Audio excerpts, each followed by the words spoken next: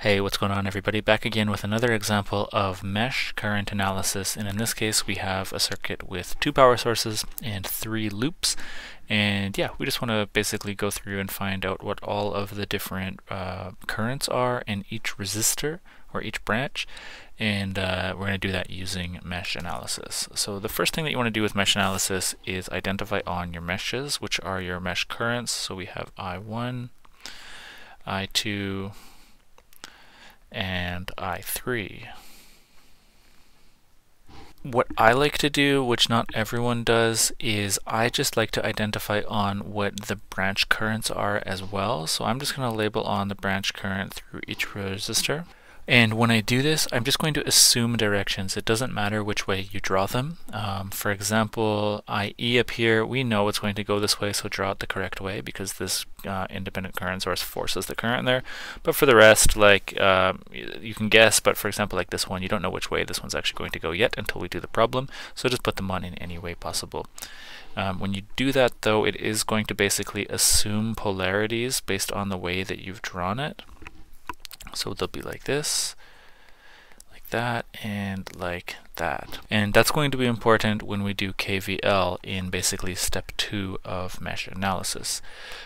Before we move on, let's just throw on all of these down the side. And let's put them in terms of each other, or we'll put the green ones in terms of the blue ones, basically. So putting the branch currents in terms of the mesh currents. Now we know that the current here, IE, has to be equal to 2 amps because of the independent power source. So let's actually label that one on first. So no matter what, that has to be equal to 2 amps.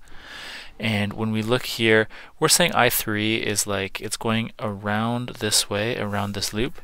And so as it passes through this resistor, it's going to the right, but we know the actual current's going to the left. So IE is just equal to negative I3.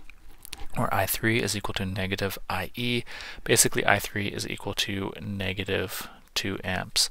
It's equal to 2 amps, but it's going the other way. Again, here we're saying that I3 is negative 2 amps, like this. And so negative 2 amps down is the same as 2 amps up. It's just basic vector addition. Okay, and let's just fill in the rest. For example, when we look at IA, we're saying that the mesh current is going to pass through from left to right through this resistor, and so IA is equal to I1. Let's put that in here as well. The same thing for IC. IC is just going to be equal to I2. And when we look at, for example, IB, we're saying that we have I1 going down and we have I2 going up. So if this is the net direction of I2, it's going to be equal to I1 minus I2. So we can just put that in for IB, so it's I1 minus I2. And we have a very similar logic here for the 2 ohm resistor. We have I2 coming down, and we have I3 going up through that resistor, and ID is the net direction downwards. So ID is equal to I2 minus I3. So when we're looking at this, we've got basically 2 unknowns. We're looking for the mesh currents. We don't know what I1 is and we don't know what I2 is, and we're going to have to figure them out. So what we want to do now is we want to do KVL for all of the loops in order to find out the unknowns. So we have to do KVL for loop 1 and loop 2. We don't have to do it for loop 3 because we already know what I3 is. So let's get started with loop 1. We have KVL loop 1. And here we can pick any random point. Let's start down here, and we're basically going to go the full way around the circle and come back here. So when we enter in through the negative terminal of an element, we're going to assign that a negative. When we enter through the positive terminal, like these ones, we're going to assign that with a positive value, and we're going to sum them all up to 0 to get back to the same voltage that we started at. And I'll just drop a little reminder here that V is equal to IR, and so what we're doing is we're summing the voltage drop, so the voltage changes. And for the resistors here, we don't actually know what they are, but we can find them in terms of their resistance times their current.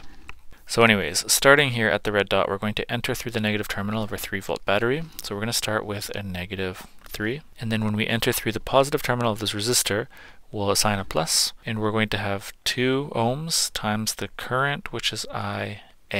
Then when we come and enter through the positive terminal of this resistor, we use a positive value here, and it is going to be 3 ohms times the current, which is IB, and that is all equal to 0.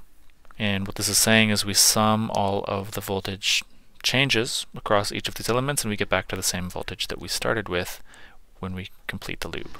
So now what we want to do is substitute all of these ones with a letter subscript for the mesh current. Again, some people jump straight to this, but I find it easy to make mistakes, and it's more like explicit if you do it this way, but if you're not taught to do it this way, then that's fine. Just jump straight down to this line and ignore the line above if you don't want to do it. So anyways, we're going to have -3 plus 2 times IA, but IA is equal to I1. So we're going to substitute that for I1, plus 3 times IB, and IB was I1 minus I2. So we have I1 minus I2, that's all equal to 0. And then we can just simplify this a little bit.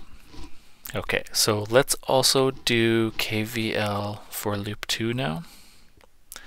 And let's also just identify a point where we're going to start. How about right here in the top left corner? And again, we're just going to start here, and we're going to go the whole way around the loop, taking the voltage changes, and we're going to get back to this, like the same value. So it's all going to sum to 0.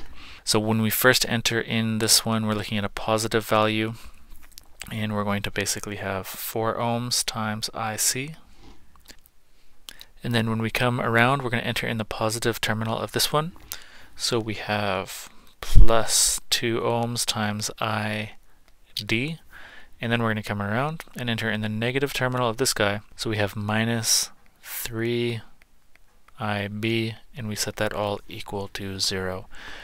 Okay, so now what we want to do is we want to substitute in basically the letter subscripts for our number subscripts or for our mesh currents. So for IC, well, IC is just equal to I2. So we have 4I2 plus 2ID, and ID is equal to I2 minus I3. So that's I2 minus I3 minus 3 times IB, which was I1 minus I2. And that's all equal to 0. And basically, I'll just fast forward, but we can simplify this all down into an expression for I1. And we're just going to take that whole expression and we're just going to plug it back in right here to I1. And then we can also just simplify this down to get I2 is equal to negative 0.305 amps. And then we're going to take that and we're going to plug this one back into this expression where the I2 is, and we'll find that I1 is equal to 0.418 amps. So if you were just asked to find the mesh currents, these are the answers. I1 basically means we have the direction correct because it's a positive value, whereas this one we have a negative. So we basically, the magnitude is 0.305 amps, but the real sense of it is going counterclockwise, and same with this one. But if you're not asked to find the mesh currents and you're actually asked to find the branch currents instead, then we still need to do that one last step of plugging them back in and finding something sensible for these actual values. But it's pretty easy because we have the substitutions here and we can just figure them out pretty rapidly. So IA is equal to I1, which is just equal to 0.418 amps. So that means that we have the direction here assumed correctly, so it is going to be going to the right. Taking a look here at IC, IC is equal to I2, and I2 is equal to negative 0.305 amps. So we can write that down either as negative going to the right, or we can indicate that it is actually going to the left. However you prefer to write that depends on like if you're drawing on the diagram for your final answer or if you're putting it off to the side like this. But basically this is going to be equal to 0.305 amps to the left. Let's do IE as well. IE was the easy one. We already have it. It's 2 amps and we have drawn it to the left. So let's just put it here in purple as well, or pink, whatever this is, to the left. And then when we look at I1 minus I2, I1 minus I2, so 0.418 minus negative 0.305, that's going to give us a total value of positive 0.723. And that positive indicates that we have this direction correct, so it is going down. And then same thing here. We have I2 minus I3, so negative 0.305 minus 2. We're basically just adding 2 to that, and we're going to find that's a positive value of 1.69 amps, and that positive value indicates that we've got this direction correct, and that this is in fact going down.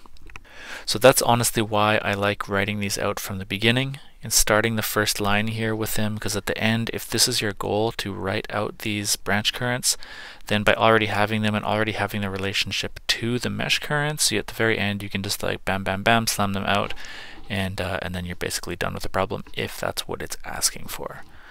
So yeah guys, hopefully that's clear, hopefully that example helps, and I will see you in the next video where we'll go over super mesh, which is a slightly modified version of this which we have to use in case there is a current source in between two meshes.